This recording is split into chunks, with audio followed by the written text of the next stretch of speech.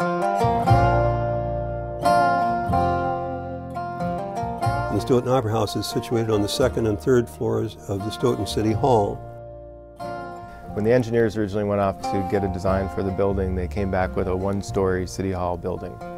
And the City Council at the time said to the engineers, no, you got to go back and do something else, we need something bigger. The original name was the City Auditorium, and the name was changed during the restoration to the Stoughton Opera House.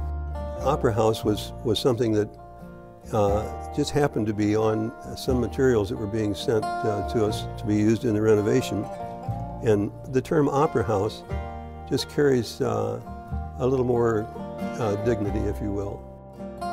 There's a mood to the Opera House, there's an aesthetic to the Opera House, there's a history to the Opera House that's palatable, that you can feel in the air. The high school used this facility for all of its plays, all of its assemblies, and for its graduation exercises.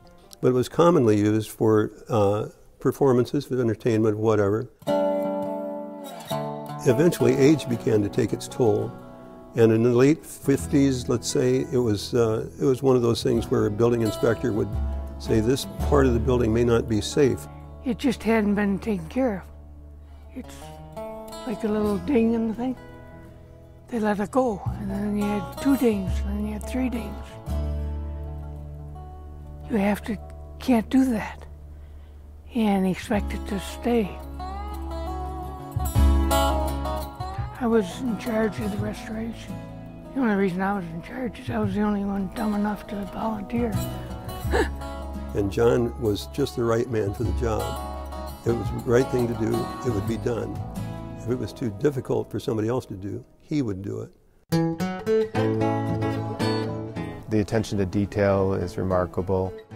We widened the aisles so that there was room for more than one person at a time to move in and out of the aisles. And we moved the rows of seats farther apart to give people more leg room.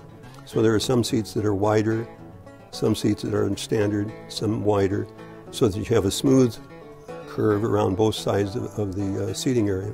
If there was one complaint that I consistently hear from people is that the seats are hard at the Opera House. And that's because they're made of wood and they were built in 1900.